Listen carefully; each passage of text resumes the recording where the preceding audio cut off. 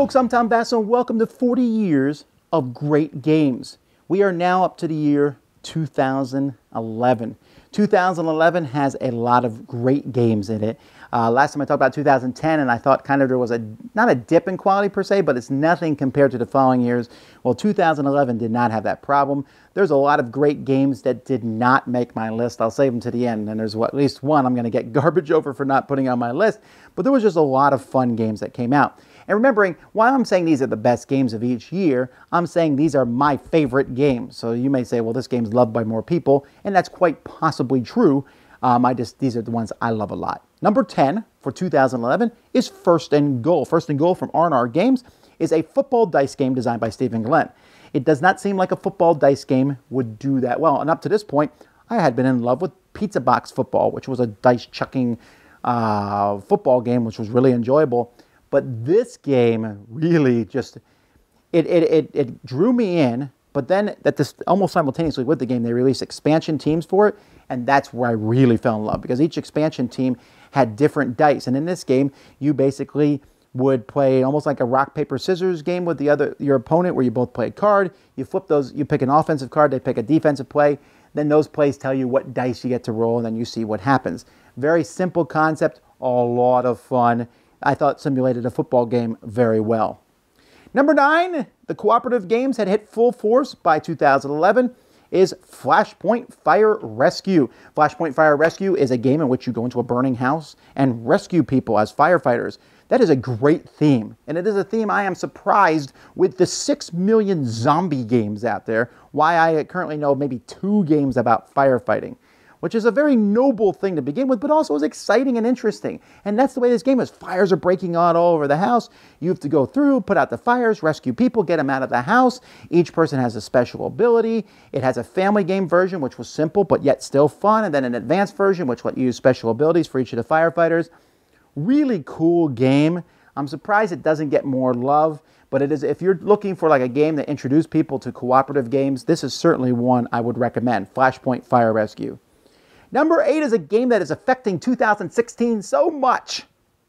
And it was a game that came from Hasbro, of all people, and that is Risk Legacy. Risk Legacy was unlike anything anyone had ever seen at this point. It was Risk, which for many of us was not that exciting of a thing. And then you open it up and you find out that half the stuff in the game was sealed. That you had to get to a certain thing to open these packs, which would then add more components of the game. That parts of the game would be ripped up. That parts of the game would be added or modified, or stickers on the board, which made some people's minds explode, and they hated the game just for hearing that. But I was fascinated by it, and it was fun.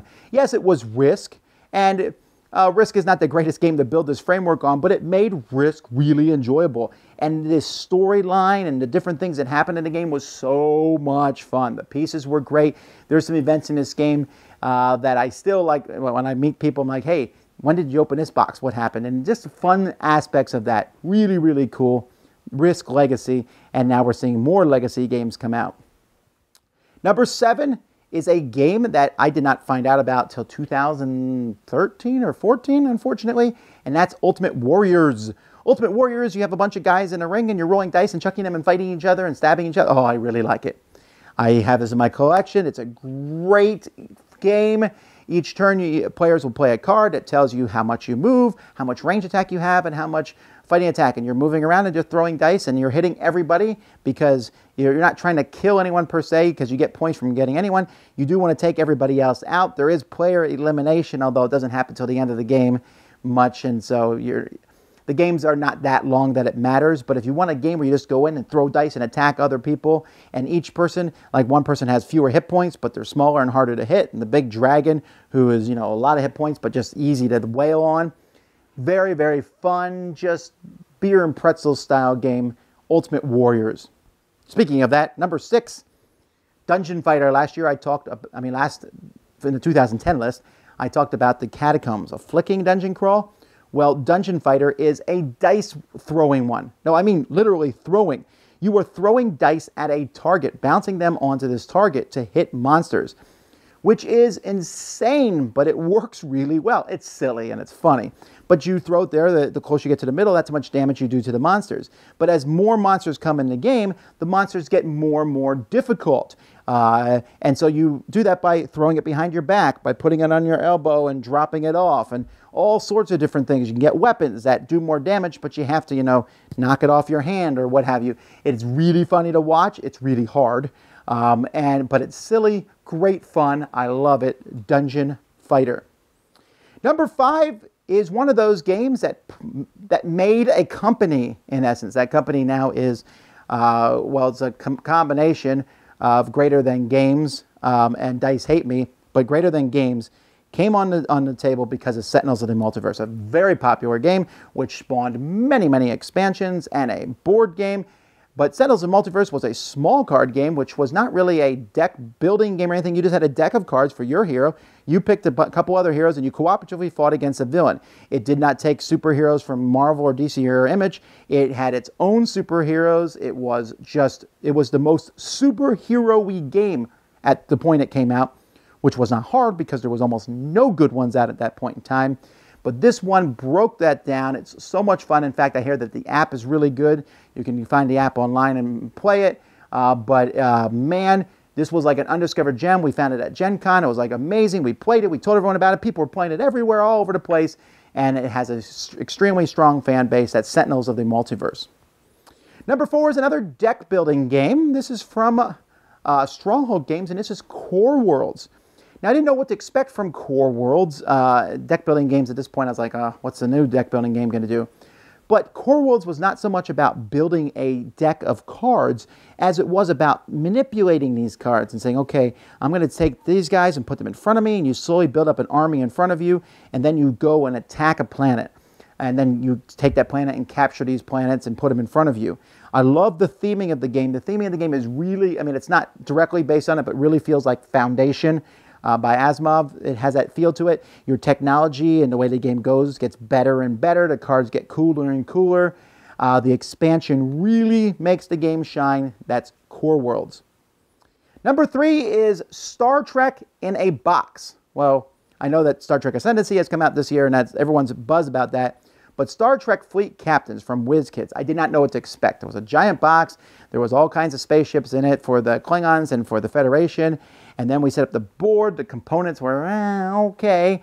But then we started going through, and it was like, wow, we're playing stuff from the original Star Trek season. We're playing stuff from the Next Generation. You have these, it kind of used the shuffling thing from Smash Up, and you put some decks together and it had different characters, and almost everything you could imagine from Star Trek was there. It was like playing through a season of the show. And there was combat, but there's also sending away missions. You ran into tribbles, and you ran into all sorts of cool stuff that happened throughout this game. It's big, it's grandiose, it's sprawling. It's starting to die down in popularity for me just because of that sprawling nature, but you'll notice it's still number 3. A lot of fun. Fleet Captains. Number 2 is Airlines Europe. Now, Alan Moon made Union Pacific many years ago. It's his first train game. Of course, Ticket to Ride is now the train game he's most well known for. But Airlines Europe was built upon Union Pacific. And this is a game that it kind of took the same aspect, but instead of trains was you were making plane routes in Europe, and you are building up different airlines and at the same time investing in those airlines. So it's a stock market game, but it's a very simple one. Essentially, you are kind of playing almost a game of chicken. Like, okay, I'm going to make this airline bigger, and I'm going to invest in that airline, or am I going to make this bigger and invest in a different airline and then come back to that one? There's so many options in it, and it really scales well too. But it plays smoothly. Even though it's a light stock market game, it has the feel of something that's heavier. I highly love this game. I enjoy every playing of it, Airlines Europe. And my favorite game from 2011 is King of Tokyo. Yes, I really do like Ultimate Warriors, and Ultimate Warriors and King of Tokyo are very similar. And there are sometimes I might want to play Ultimate Warriors, but King of Tokyo, let me take Godzilla vs. King Kong. Yeah, they weren't their names. They called them other names. But you had these monsters, and you came in, and you rolled dice Yahtzee style to get points and or attack someone. And this is a game that I don't believe in 2011 was my favorite game of the year. But as time goes by, I find that I'm still playing King of Tokyo. It's a great game to teach new people. And they keep coming out with expansions. They just came out with one that lets you use the monsters from King of New York, which was a follow-up in King of Tokyo. But just so much fun to play this game. And every time I play it, I have a blast. It is a solid, amazing game. My favorite game from 2011, King of Tokyo. There's some games that I did not mention, Mage Knight probably being the biggest omission. I really do like Mage Knight. It's a really great game. I just don't play it as much anymore, and I think the Star Trek version of it would replace that one for me these days. Also, Quarriors. Oh, Quarriors. I really love Quarriors. Ninjato, Yomi, A Few Acres of Snow. This was a really great year of great games. What are your favorites? Tell me why I'm wrong. Tell me what you think are the best games of the year in the comments below. This has been 40 Years of Great Games. I'm your host, Tom Vasel. Thanks for watching The Dice Tower. Thanks so much for watching the Dice Tower videos. Find more great videos and reviews, as well as our top-rated audio podcast at Dicetower.com. You can also find other great shows at DicetowerNetwork.com. I'm Eric Summerer, and you've been watching The Dice Tower. The Dice Tower is sponsored by Cool Stuff Inc., where you can find great games for great prices. Cool stuff in stock. Check them out at CoolStuffInc.com.